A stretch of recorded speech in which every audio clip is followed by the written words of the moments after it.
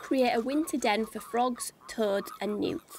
Amphibians like to hibernate in a cool, dark and damp shelter that is safe from predators.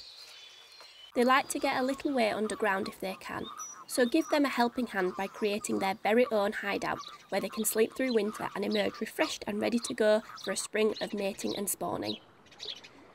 Pick a shady, secluded spot where you can dig 30 to 45 centimetres deep.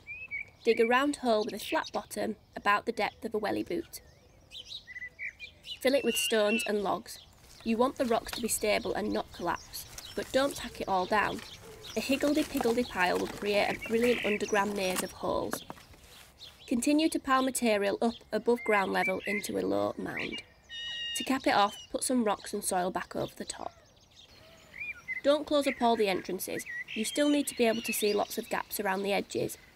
You can pile the soil over the back half of the den so the front entrances are clear of soil.